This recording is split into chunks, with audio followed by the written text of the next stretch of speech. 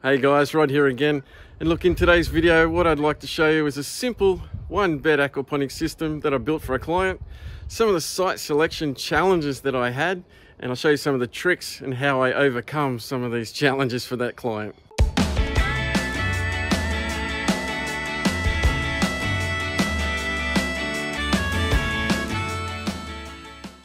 I'm just going to install the pump for this small system that you can see behind me.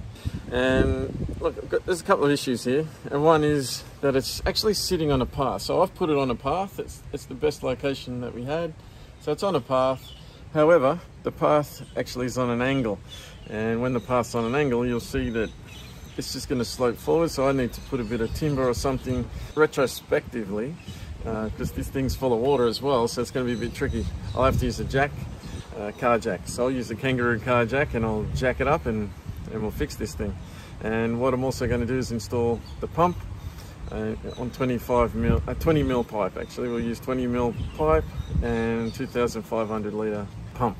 So that'll be ample for this system, just a one bed system. And you can see actually how it's bending at the bottom there. You can see how the weight of the water has actually bent the bottom of the tank. So we're going to fix that, no problemo. And I'll use my kangaroo jack here. Now there's a couple of parts that you'll need in your system, and if you have a look down below here, you'll just need a couple of these guys. So these are simple fittings, tap fittings. One of these guys, which is a T-joiner, and 2 elbows, that's all. Doesn't take a lot. Don't need too much, and just 20 mil pipe as well. All right, another thing you'll need is to get yourself a joiner, just a simple joiner. And the other thing you'll need is a screw fitting that's going to go into our pump. And what I also do is add joiners to it, 20 mil joiner, put one over the other like so, and then I've glued that together. Now that's going to be a really beautiful fitting for us. And you could purchase the same thing. I couldn't find one, so I had to join them together myself and glue them. And that simply just screws straight in.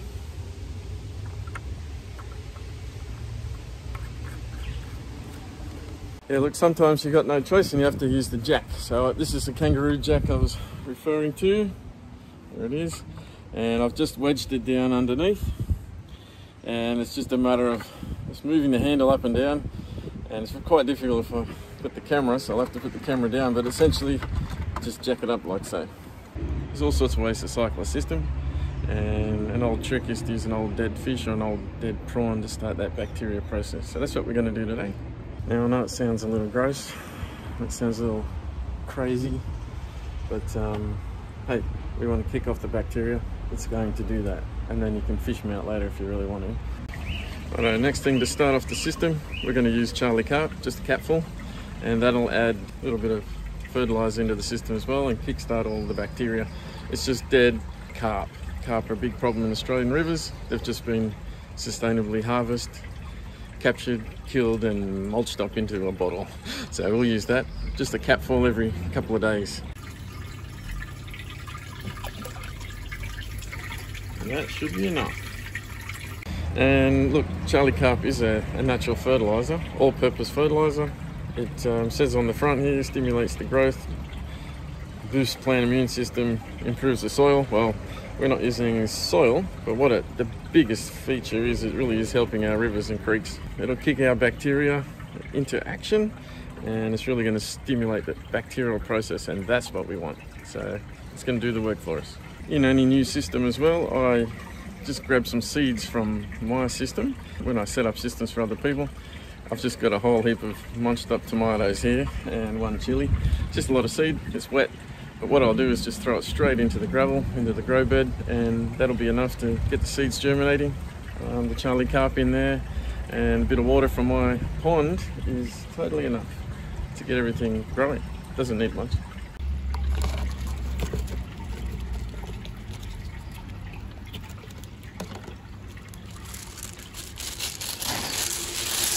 Spread it out.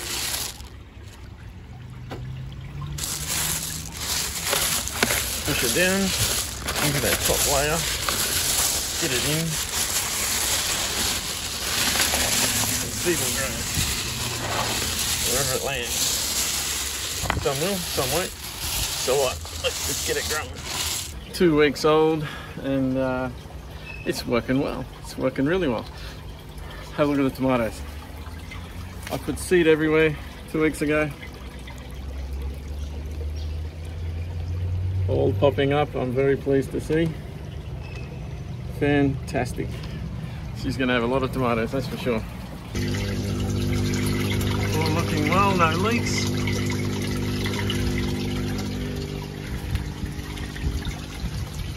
No leaks anywhere. It's all balanced, it's all level. No drama, hasn't sunk any further.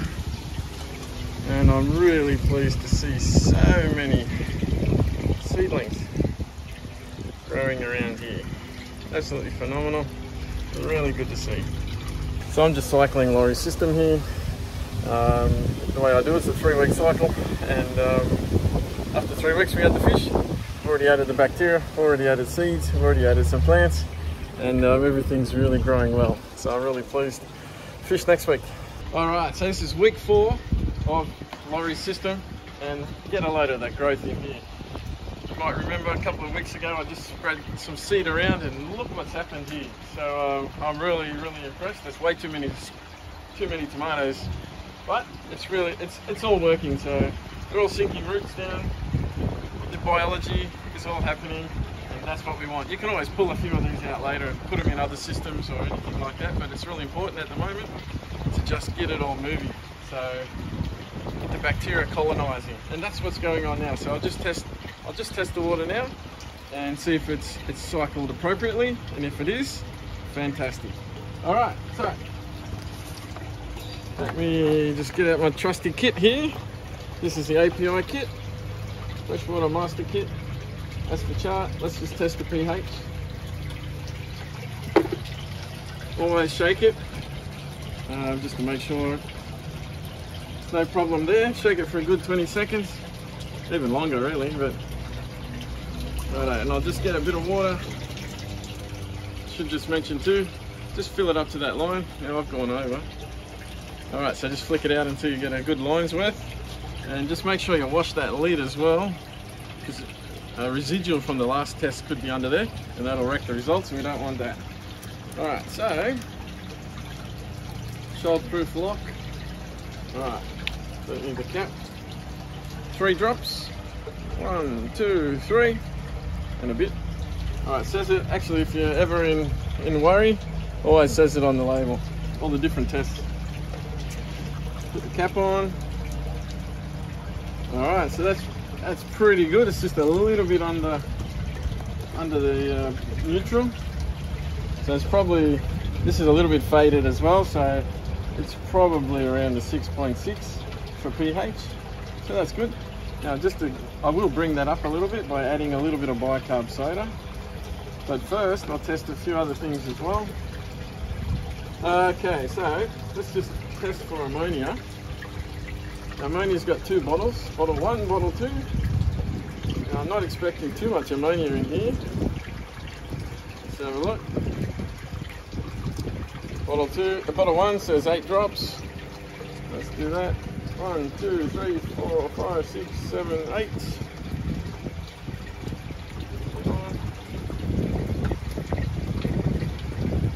Now we need to put a second bottle in. Give it a good shake as well. 8 drops again.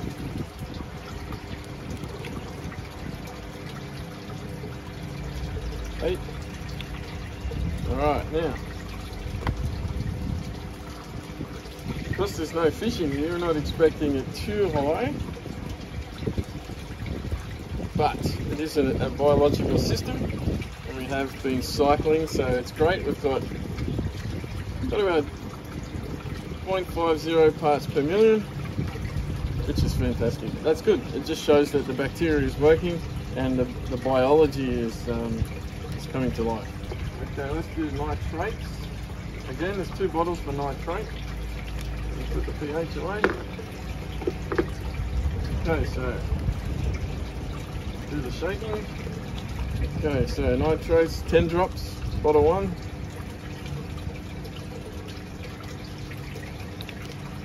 Right. Bottle 2. 10 drops.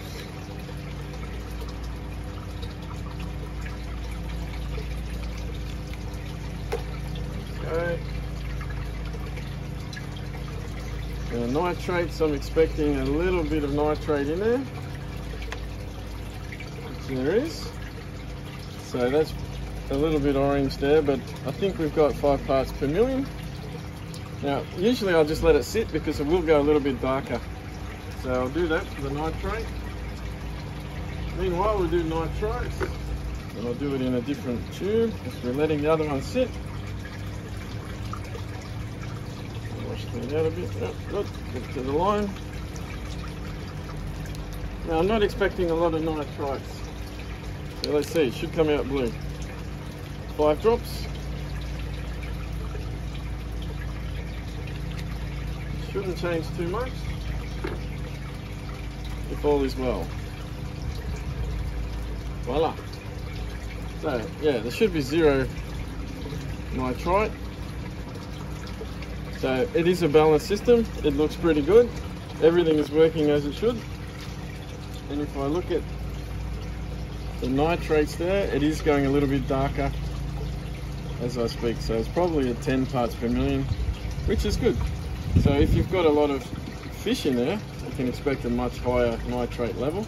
But it shows me that the biological system is working well, and as it's a natural system, bacteria are colonizing, and the plants are taking up the nutrients. Get a load of the Brazilian spinach there. All looking good, all looking very healthy. Okay, so what I'll just do is just to increase the pH, so I'll just add a little bit of bicarb. Bicarb soda. I just use this one. It's about $2.20 at our local Coles. Very cheap. Normally I would measure, but this example I'll just put that much in. Only need a little bit. You don't want to change the water too much. You don't want to rise it or allow it to fall too much. Actually, I'll just put a little bit more in. I'll swish it around. Alright, done. And then we add some fish. And now that you've seen me add a pump to this system, add some seeds, cycle the system, and even tweak it and jack it up, you might be thinking, hey, I can build this for myself, and I know you can too, and I want you to do it. So I want you to turn one of these IBC tanks that I've got right behind me into something like this here. This is another system that I've got going on in the moment. And if you'd like to do that, check out this video because it's a step-by-step process. It shows you everything you need to know, and I know you'll enjoy that next. So until then, happy aquaponics. I wish you all the success in the world.